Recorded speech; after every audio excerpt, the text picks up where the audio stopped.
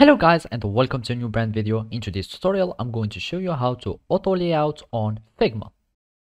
So now the first thing that you will need to do is to open your web browser, and then you will need just to go to search bar.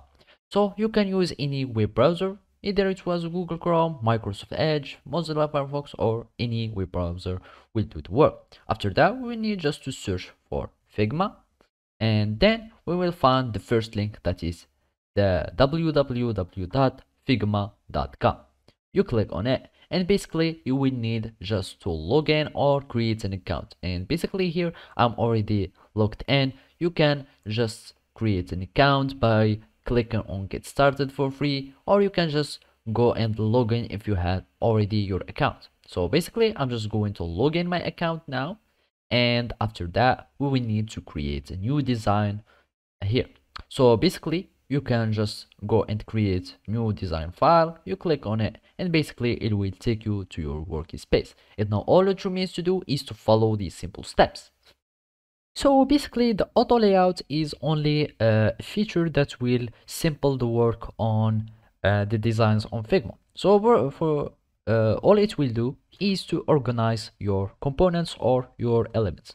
So let's, for example, we are creating some styles or creating a button. For example, we want it to be here, and also we want the text to be centered. So for example, text, and then we are going to add some little icon next to it.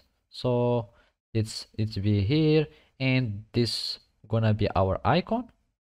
Let's make it just here and give it some filling color. So let's make it like that.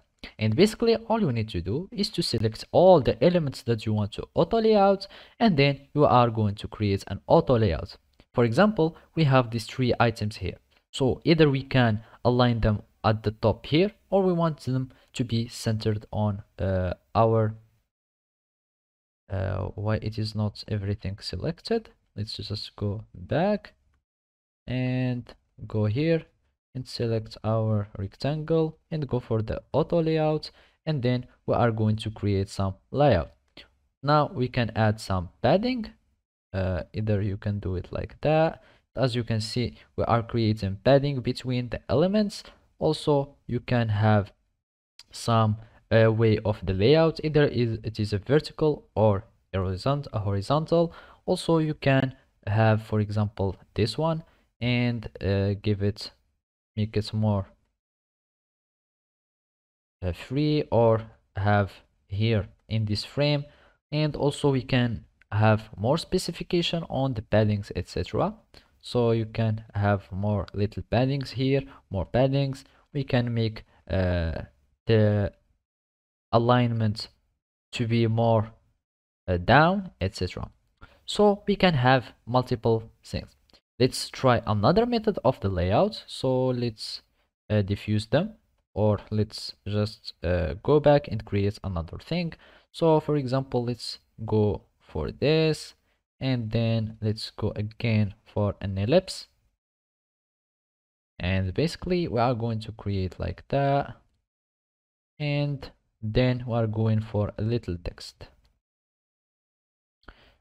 And basically we want it to be at the top, and we want things to be like this and here, and we are going to create an auto layout, and now we are going to be able to control them. So basically also the order matter, and you can make it horizontal or vertical.